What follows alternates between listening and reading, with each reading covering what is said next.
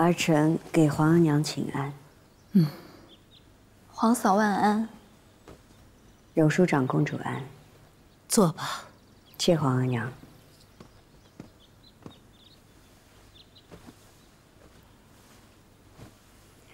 皇额娘，天气燥热，儿臣给皇额娘准备了燕窝雪梨爽，还请皇额娘一尝。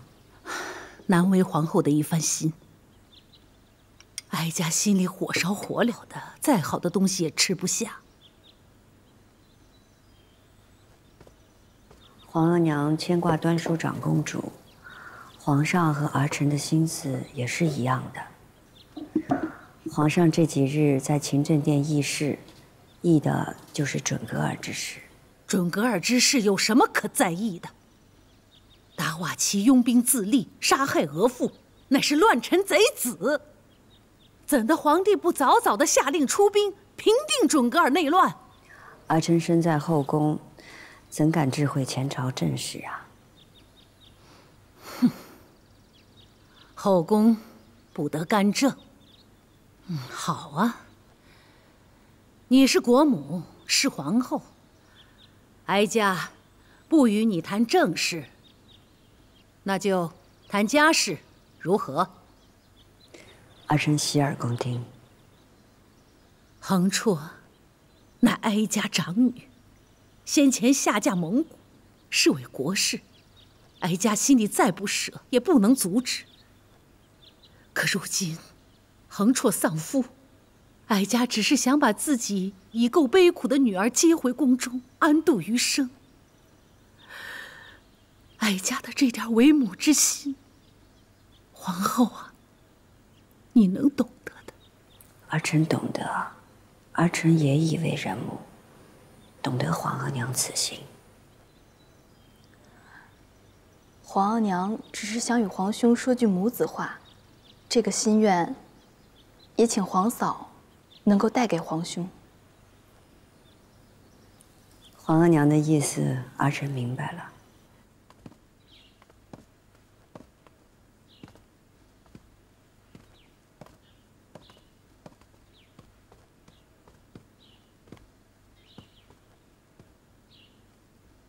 皇上，你一天都没吃东西了，要不要喝点甜汤垫一垫？嘴里发苦，吃不下。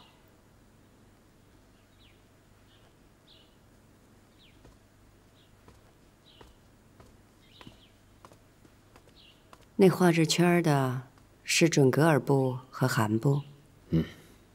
韩部与达瓦齐亲近，若是我韩部暗中支持，达瓦齐没那么快就兵变夺权。若是真打准格尔，韩部出兵相助的话，那可就棘手了。那皇上要打这一仗吗？这一入夏，江南各处就报水患，这修堤赈灾都要花银两，哪还经得起这战事啊？更担不起准格尔和韩部两处的战火。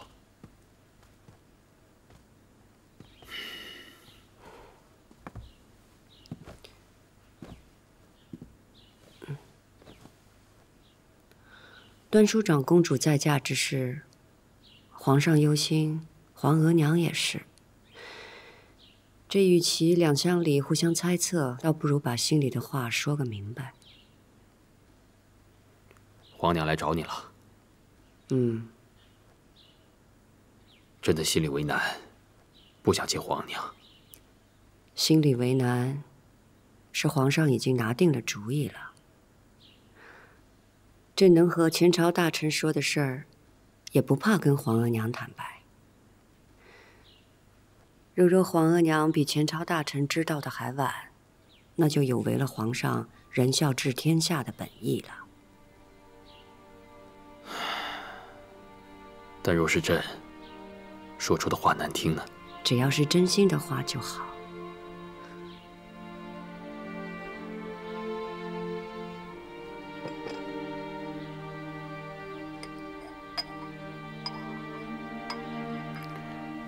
皇上啊，淑妃来恳请臣妾接12个回宫。淑妃也来求你了。淑妃对皇上是真心真意的，所以格外在意这个孩子。朕是怕朕与这个孩子相克，伤着了这孩子。皇上还是在意12个的，所以才会这般担忧。其实，天象之说总有虚处，未必成真。可是母子连心却是实实在在的，还恳请皇上能允了淑妃的请求。朕是个阿玛，虽在意天象之说，但又盼着孩子平安。好吧，你让淑妃把12个接回来照顾吧。谢皇上。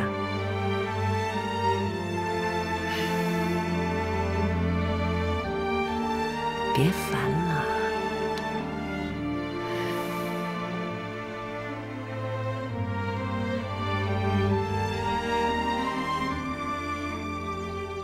马车已备好，会直接送你到咸亲王府上。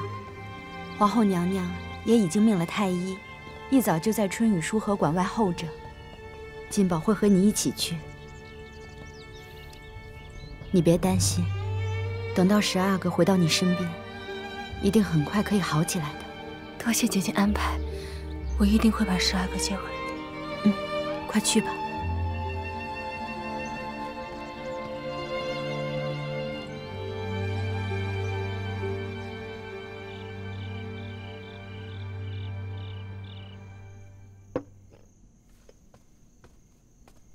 刚泡好的碧螺春，皇帝，喝口茶再说话吧。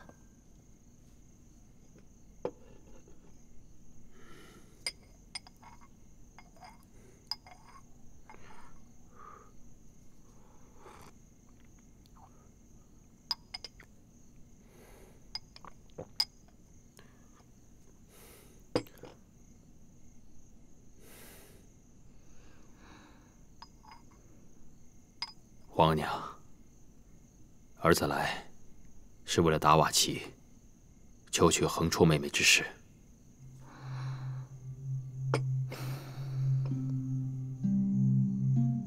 皇帝既然开门见山，那哀家就直问了。这件事，皇帝打算怎么做？横绰妹妹尚年轻，儿子认为她不该孤老终身。达瓦齐骁勇善战，有勇有谋，是个可依附的人选。皇帝，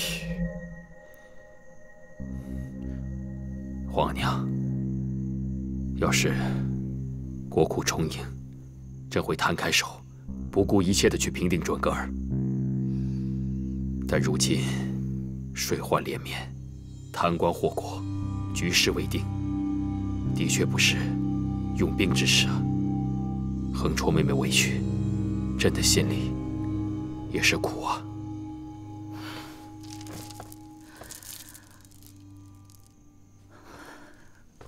当年为报社稷安定，哀家心里再不舍，也只能让横绰远嫁准噶尔。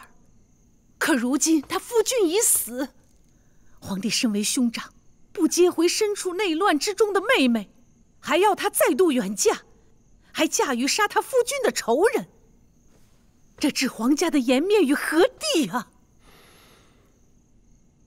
身为公主，婚嫁只为保社稷安宁。咱们满洲也有再嫁的习俗。当年董鄂氏也是再嫁顺治爷，才成为皇贵妃的呀。彼时大清刚刚入关，未顺民俗。如今大清建国100年，难道还要学关外那些未开化之时的遗俗，让百姓们在背后嘲笑我们还是未开化的模样？睡在京城的地界上，还留着满洲地教的习气吗？朕也想迎回妹妹，可如今达瓦齐在准噶尔深得民心，得亲贵的拥戴。他已暗中和边地韩部勾结，若是贸然出兵，逼急了他们联手出击，会成为心腹大患呐。所以，你要女人换你江山安定，江山为要，你嫡亲妹妹就可以弃之不顾吗？你果然是个好皇帝，好皇帝啊！皇娘的指责，儿子无话可说。可皇娘想想，如今横绰妹妹被软禁在准噶尔，若是咱们贸然用兵，惹急了达瓦齐，以致恼羞成怒，毁了横绰妹妹的名节，甚至把她给杀了，那又当如何呢？你是皇帝，大可以对达瓦齐虚与委蛇，或安抚，或和谈，让他们暂且放下戒心。无论如何，哀家要横绰立刻平安回来，不能在那危险之地待着。达瓦齐不蠢呐，如今横绰妹妹是他手中重要的棋子，他不会轻易放走的。如要安抚他，只有答应他的请求。那就派兵除了这个昼夜之患，夺回横绰呀！那更是万万不可啊，皇额娘。若是开战，咱们赢了，达瓦齐会拿横绰妹妹泄愤；若是咱们输了，他更会拿横绰妹妹要挟我们。不到赔阴赔地，他是不会罢休的。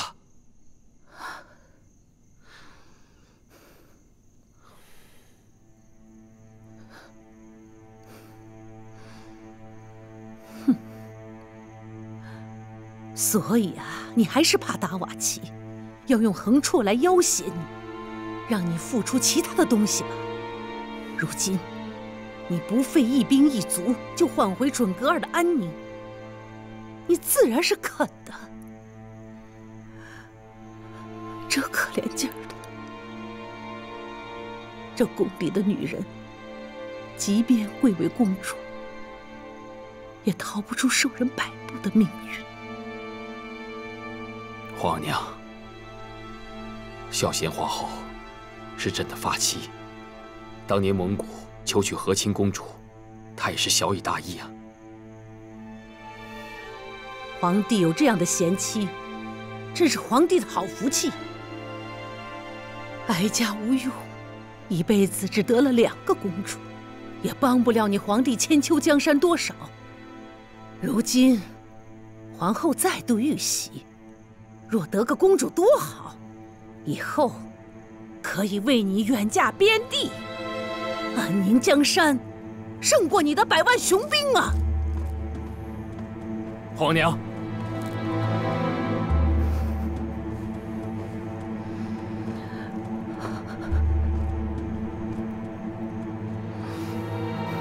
皇娘息怒，儿子只希望皇娘明白，您是大清的皇太后，一切要以国事为重。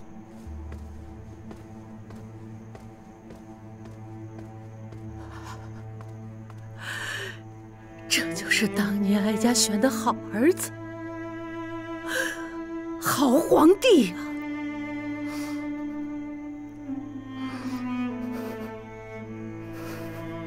奴婢恭送皇上。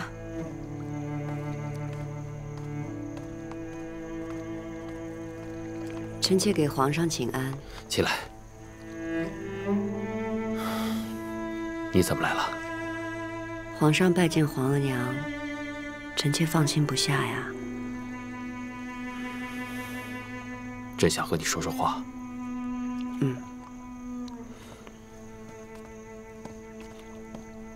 横绰是朕的妹妹，幼时相伴，兄妹情深。可这些征战沙场的将士，何尝不是母亲的爱子，家中的兄弟？他们何尝不是用自己的性命守护着大好河山？朕没办法。如果牺牲一个公主的婚姻，能让大清的男儿少些抛头颅、洒热血，少些无谓的牺牲，那么朕也只能这么做了。皇上确实有皇上的难处，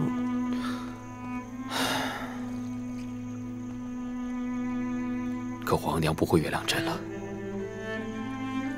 从旁的地方尽孝，总能弥补一二的。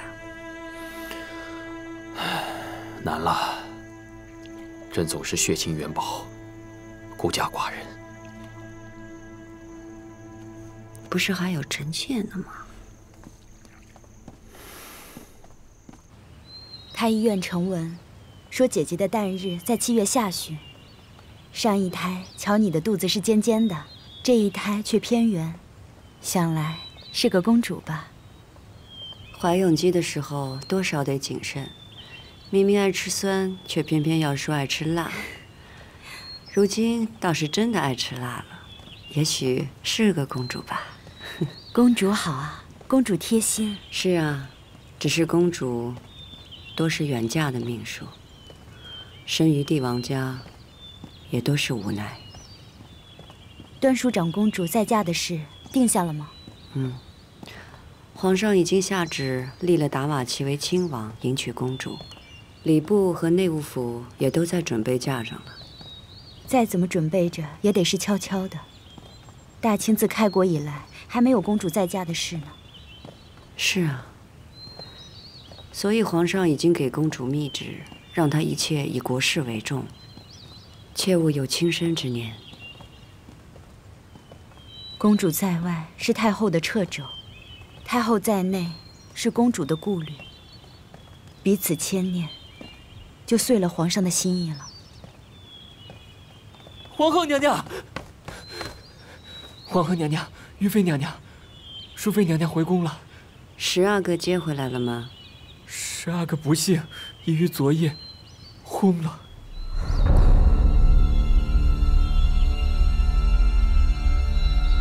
淑妃呢？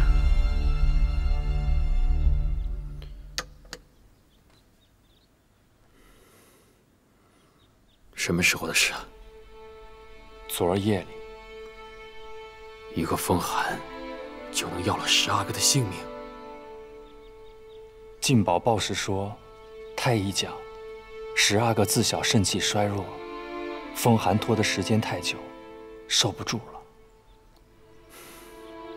难道真的是朕克了自己的儿子，还是？皇上，天象所示，也是没有办法的事儿啊。再说，皇上也送了12个出宫保平安，可惜还是没能保住12个。朕还没给12个起名字，还没好好疼过他，他就走了。朕甚至连他的模样都记不清了。朕算什么阿玛？皇上，你先出去吧，这会儿别让人进来。这。